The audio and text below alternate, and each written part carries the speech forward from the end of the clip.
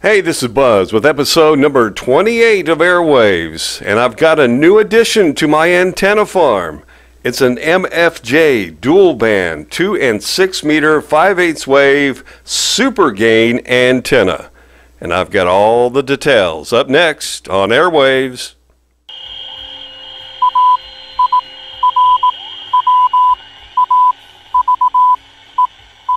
Welcome back to episode 28 of AirWaves, where we're reviewing or previewing the MFJ 5/8 wave antenna. It's a 6 meter and 2 meter dual band antenna.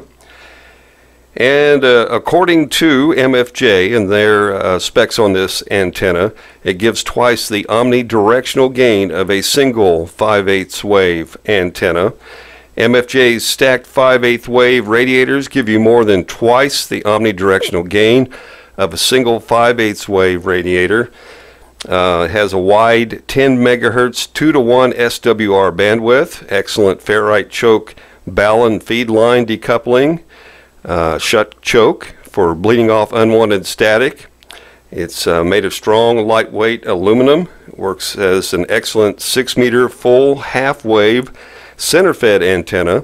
You can actually get two of these antennas and mount them together, and they have an adapter that accomplishes that, but I will not be reviewing that today. Don't have that. Fully assembled, simply attached to radiators. No tuning is required. It mounts vertically for FM packet or just regular FM modulation, or horizontally for single sideband.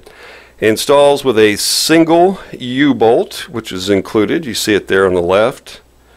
And it will attach to any 1 to 1.5 inch mast or tower leg.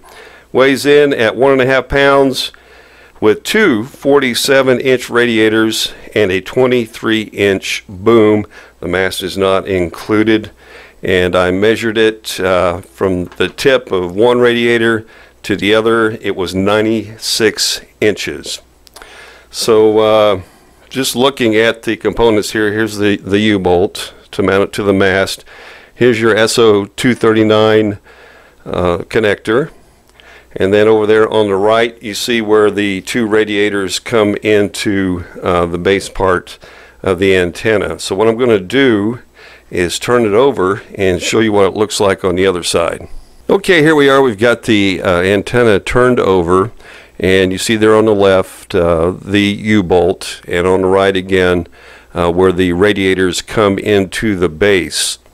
And we'll tell you that when this came in the box, it was all assembled except attaching the two radiators. In a little bit here, I'll zoom in close on that and show you how those attach to the base. Now, we'll tell you that the antenna did not come with any kind of directions, and so I went online, and MFJ had a downloadable user's manual, which I downloaded, and in the description of assembling it refers to a figure 1.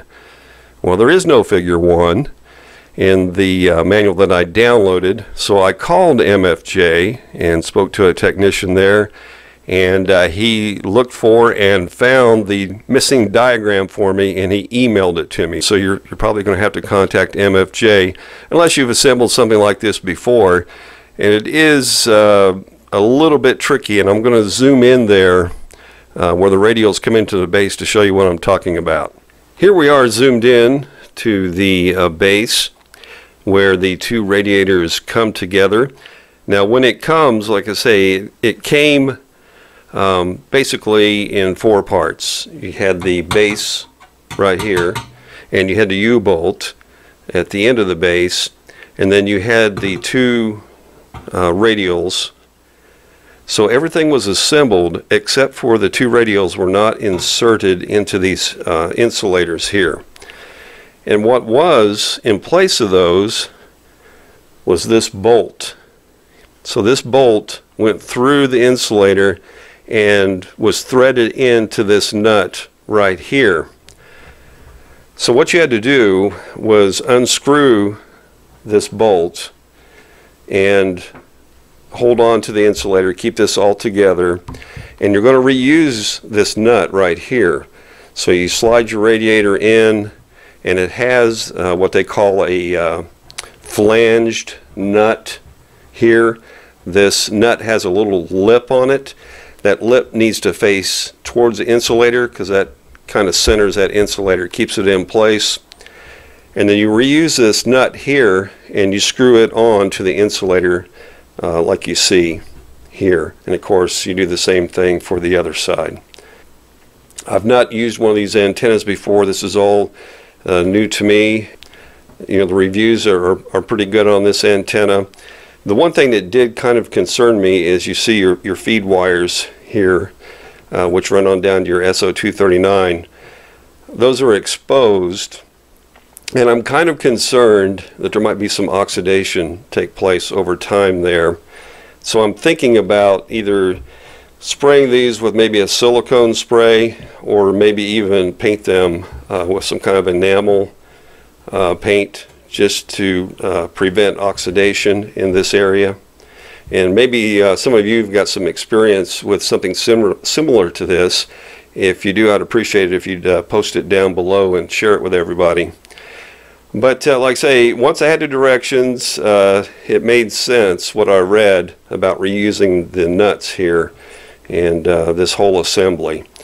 But once it's in there, it seems to be in there good. Like I say, it is aluminum, so there shouldn't be any rusting on the unit. And again, it's a 2 and 6 meter dual band 5/8 wave dipole. And you might be thinking, Buzz, why did you get a 2 and a 6 meter dipole? Well, it's because I bought one of these. TYT TH9800, and you see all the frequencies there, quad band transceiver. So I especially wanted a radio that had 6 meters in it, and looking online I couldn't find really any 6 meter radios that were in a price range that I thought was reasonable. And most of the ones that you did find were older used models. And I came across this, and this is actually it looks to me like a clone of the Yaesu 8900. But I've got this radio, and going through it now, trying to figure it all out. And I'm going to need to mount this dipole.